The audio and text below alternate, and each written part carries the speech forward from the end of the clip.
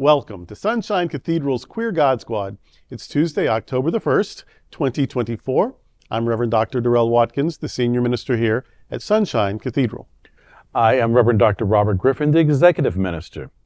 Faith and religion can be complicated for the LGBTQ community. Surveys show that evangelical faith is the justification for the greatest attacks on the queer community. The Queer God Squad is going to explore our religious community. Let's explore the big news of the day and what it means to you. I am Reverend Dr. Ann Atwell, the Minister of Connections. This is live, and then we are available on demand. If our community is important to you, share this news with your friends and family. Join the conversation on your favorite streaming platform and social media. At Sunshine Cathedral, we're here to tell you that you are God's miracle, not God's mistake. This is the Sunshine Cathedral perspective. The prophetic sexual outlaw, Ibrahim Farajaje. Ibrahim Abdurrhman Farajaje, lovingly called Ibrahim Baba and formerly known as Elias Farajaje Jones, was a theologian, seminary professor, provost, and so much more. The Advocate once called him a prophetic sexual outlaw. I heard him speak in person a couple of times. He was super tall, tatted, pierced, and leather-wearing. He, in those days, identified as bisexual, but would later say even that was too confining, and he gave up labels. He was one of the first black men to graduate from Vassar. He went to St. Vladimir's Orthodox Seminary and earned a Doctor of Theology degree at the University of Bern in Switzerland. He taught for 10 years at Howard University, where he taught courses that included AIDS education. He then taught for 21 years at Starr King School for the Ministry in Berkeley, California. He led students frequently on a pilgrimage to Turkey to learn about the Sufi poet Rumi in Rumi's own homeland. Ibrahim Farajaje embraced Sufism as his own spirituality, but also valued what he called organic multi-religiosity. His pedagogy was to try to avoid what he called academic oppression. He wanted learning to occur beyond the classroom and to include what each student brought to the experience. He was an AIDS activist, a filmmaker, a queer theologian, a father of two. His life was a living witness to intersectionality.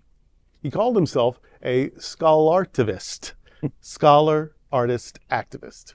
He believed that we need radically progressive, inclusive, complex spiritual leaders, and he fit the bill. He died in 2016. Ibrahim Baba is gone, but his influence remains. The Queer God Squad blesses the memory of Ibrahim Farajaje, and if his spirit is aware of it, may it bless us. Well, obviously I'm a fan. It's gone, 8 years, and I'm still, sad about it. I wish he could come and speak at Sunshine Cathedral. And kind of in a way he does. You can see his footprints, I think, in a lot of how we do things. And certainly the values of Sunshine Cathedral were the arts and theology and activism all come together, where we teach in lots of different ways, where we value all kinds of perspectives, where we value truth and search for truth in all kinds of sources. We're a very Ibrahim Farajaje kind of place, I think. He spoke at a conference way back when, before your time, an MCC conference, and way back in the day, 1996, he was part of a faculty. We were in a 2-week course, summer course, had a large faculty where everyone did their basics, and he was one of the he set people free. He set people free. Just being himself. He never spoke loud or harshly, but he just shared his life, shared his story, shared his perspective. Ooh, some people from Texas and Alabama and Oklahoma, they weren't ready for him. Some MCC people weren't ready for him. Right? And I'm just like, how do I get to be him when I grow up? Oh my gosh, how do I get to be him? And so, yeah, he was just amazing. And his commitment to and appreciation for creativity, for radical ecumenism, and even interreligiosity. I love that. Radical multi-religiosity. That's us. That is so us. I don't know that I don't know that we even do it to his degree. People think that we are just way out there. Somebody once said that Sunshine Cathedral was the last church on the left as you were leaving Christianity. But well, good, then we're doing our job, right? but I think we don't go as far as he did. But he was just, honestly, I think one of my heroes. And I'm glad we get to remember him today. I remember when I was living in D.C., when he was at Howard at the time, and the big controversy was he had just come out, I think, as bisexual, which was a big old thing for the community then, but also that he and his partner was having their first child. And that whole thing just kind of blew everybody's like, wait a minute. And they weren't married, were they? No, but they weren't she married. was a woman, like they could have passed her straight. Yeah, but yeah. And it's like the whole, had to that whole little, you know, at this point, you know, that family blew that whole university apart. It's like, because he was visible, he was out there, he was telling his truth, he was living his truth. And it's like, this is just who I am. This is part of this is my family, and my family is going to do this. And you think, I'm not going to take the health studies course or the nursing course or whatever about AIDS. I'm going to be safe and take a theology class.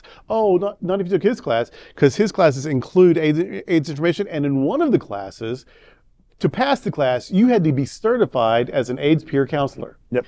So yeah, he plucked the nerves. Like, yeah, I'm not going to learn anything about AIDS. I'm going to take theology. That's what you thought, because Mr. Man's going to make sure you know some stuff. His class was the one and only class that I ever heard of that was a wait list to get in, because everybody wanted, I mean, after that first couple of semesters, everybody wanted to be around. Because it was so different. different. And having worked with him in our 1910 and then we brought him back later for another session in a different program, under the Reverend program, I just remember he walked into the room and it's like almost nothing that changed. And this is many years apart.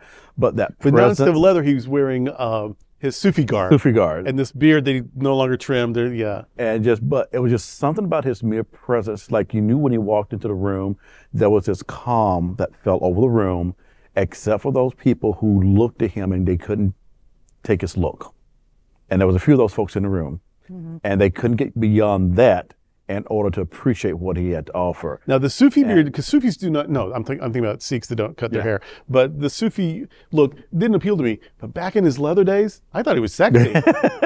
But yeah, but just people who was around, his energy. I mean, it was something, he was like almost like a reincarnation of Buddha. It was somebody, his energy, his presence, and just his wisdom and his brilliance, that whenever he was talking, you were just mesmerized. You're like, you were just hooked right into him, and every word that came out of his mouth, he's like, okay, I'm there. And all he was doing was just really sharing his experience, his life, what theologies meant and didn't mean to him. He was clearly a pulse denomination. He was beyond all of it. And by the time we got to Starr King, I think he just evolved even more. And he just evolved. It's like, well, that's why he went to Turkey. It wasn't just a pilgrimage. I mean, it was kind of for him. But while he's in Turkey, he's like, we could sit back home and read and talk about, you know, the Council of Ephesus or whatever, or I can take you there and point to the buildings, like, and that's where it happened. Right. And so he loved that. That was his pedagogy. Yeah. Like, I'm just going to tell you what I think about it or what I think I know about it. Let's go experience it, and then you tell me what it was like for you. Way ahead of his time. Yeah. You said in the very beginning there, you wish that you could have him come and preach, but you think that a lot of it is here anyways. I'm watching you two. And I've known you for a lot of years now. And I see the passion that you have for the style of work, his style of teaching. What was the word? A scholartivist? Scholartivist. Thank you. But that's what you do, and that's what we do here. Yeah. So he may not have been able to be here to preach, but his life and his work is living, his influence is living on through the two of you. I can just see the passion. When you talk about him, your faces light up. You smile. You have such a great appreciation for him. Yeah. Continue doing that. Yeah. You're honoring him that way. Yeah. You really are, whether you know it or not. He was a scholar. He didn't write as much as most scholars just because they expected him to. So I don't need to do that. But he has a lot of interviews and speeches on the internet. It's worth it to find it and hear him. And he wrote some. He contributed to like you do, chapters to this book or edit that book or whatever. Yeah, he wrote some, but he wasn't one of these that you put a book every 2 or 3 years or he's in every journal ever. That just wasn't his style. Yeah. But if you can hear, in fact, if you go to Starr King's website, they have, I believe, his memorial service when he died, and also an interview with him, just talking about the Starr King, you know, the ethos of this school or whatever, and his part in it. You'll get a taste of him if you'll just watch those 10 minutes. Yeah. And I hope you do. If you appreciate Sunshine Cathedral, you know, every once in a while you hear something like Barbara Harris, John Spong, Ibrahim Farajaje. by seeing some of these people or reading some of these people or watching some of these people, you'll get a feel for where we've come from, the ancestors that continue to contribute to what we're doing now. Yes. Well, that's today with the Queer God Squad. We want to thank you for joining us. We're here daily at 3 p.m. to have some fun and to discuss what our LGBTQ community is talking about. Sunshine Cathedral is the world's largest progressive queer church. Progressive, queer, and God are words that naturally should go together. And we're all in this together. Remember that. You are God's miracle, not God's mistake. Until next time, we are the Queer God Squad. Goodbye.